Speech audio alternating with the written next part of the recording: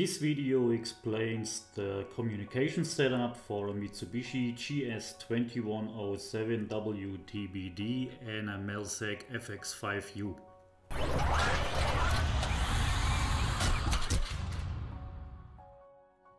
Hello, welcome back. This is Gerd Zeller from Zeller Presscontrol Systems, and here I show you how the communication setup for the GS2107 to an FX5U works. I already opened the GT3 designer and the Melsec GX Works in order to get the setup done. In the GT3 designer, we're gonna make a new project, and then we just go through the new project wizard and push next here. And on this screen right here, we select the GS series screen. And this is just a confirmation about the selection that we did before. And this one here is pretty important because here we want to set the controller type that we're going to talk to. In this case, it will be an FX5U, which is actually a Melsec IQ-F controller, and we also confirm this with next. The Ethernet the Ethernet setting will, the communication setting will be pretty much Ethernet multi, and the COM driver will be the Ethernet Mitsubishi gateway, and the detailed setting you can see right here. Important is the item GOT communication port number 5001. We also confirm this with next. Here is a confirmation again, and then the GOT IP address setting. I'm just gonna leave that to the default setting 129.168.318. And also the subnet and the peripheral and the transparent port number, we're just gonna leave in the default. The screen switch is not important for this video, and the screen design, I always choose the stylish gray. It's a pretty decent background where you can see everything, and here you got the confirmation of the environmental setup, and just click finish, and then you're all done with that. And next will be the setup in the GX Works3. Same way, we're gonna open a new project. We choose the series FX5U CPU. The type, I'm gonna just choose the normal and not the small one. And just click OK, and then we're all set with creating the project. And after we created a project, we want to go to parameters, FX5U, module parameter, and Ethernet port. And in this Ethernet port, we will type in the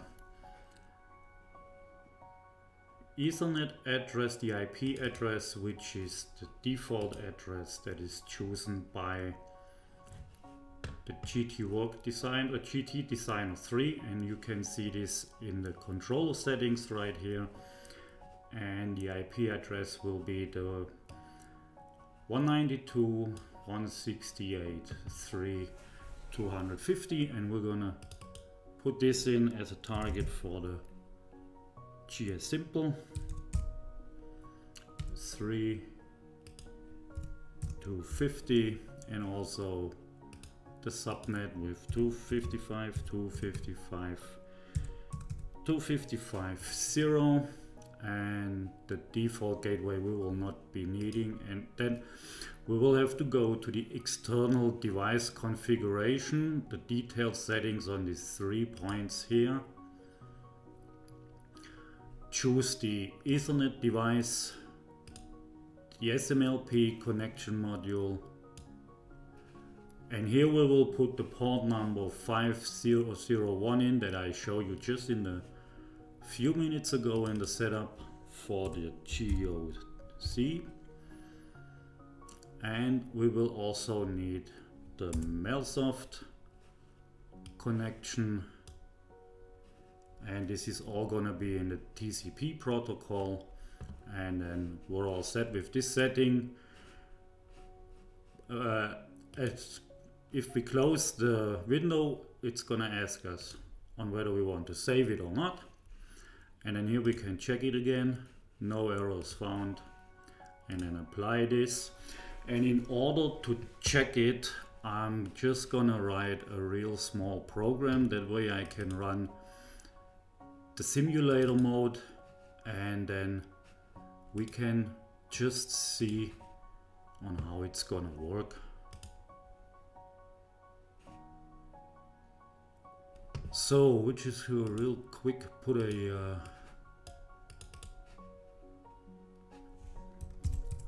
normally open contact in there, and put a coil in there that we're just gonna name the Y0 for the output 0.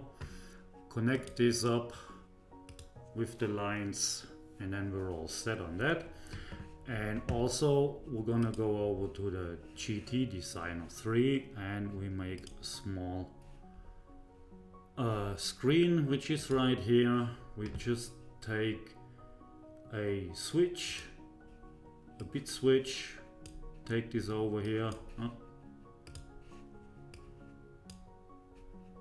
put the address M10 in that I just, I forgot here, M10.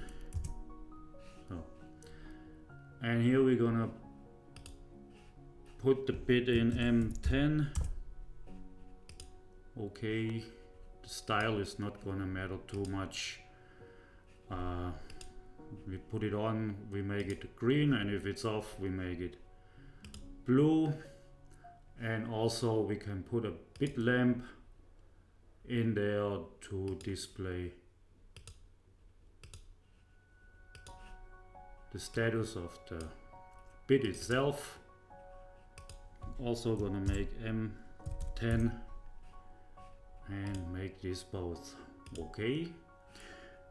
And in order to check the communication, we make a rebuild and start the debugging simulation mode. And once that's done,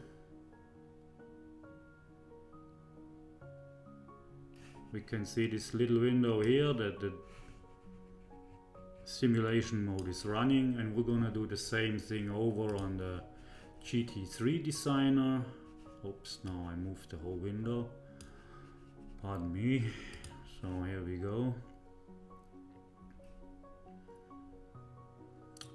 And after a few seconds, it's up and running, and then we should be able to make a small watch list with the M10 also here. And now I forgot, I have to return this, and I have to make this bit right here in alternate mode. Right here, alternate, that way we can see it better. Confirm again, start the simulator, and you will see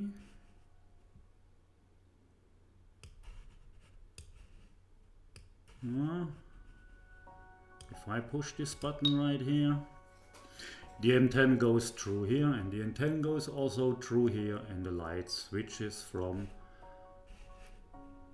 brown to green to red, which we just set up here, and you can see the communication already works.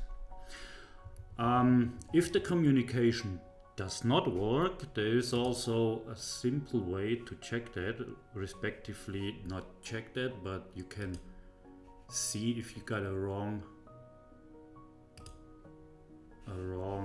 information setup for the controller.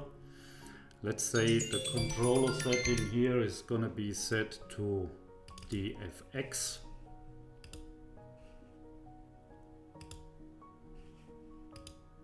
controller, the FX CPU, and not the IQ CPU, and we start the debugging, the simulation mode again, we should get a fault. We should get a fault once we start the simulation mode on the GT3 designer, exactly right here, and this is the message that's gonna appear if the driver, respectively the controller setting, that one right here, is set wrong. So that was it for the video on how to set the communication between a GS2107 and a Melsec FX5U from Mitsubishi. Thank you for watching.